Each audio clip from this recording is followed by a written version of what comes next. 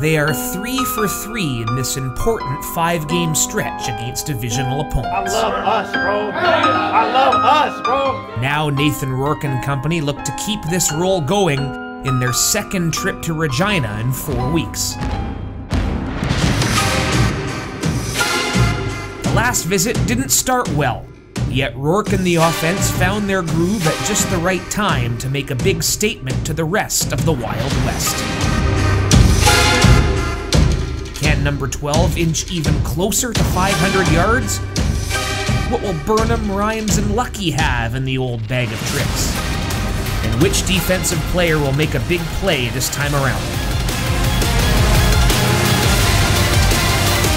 Lions, Riders, on a Friday night.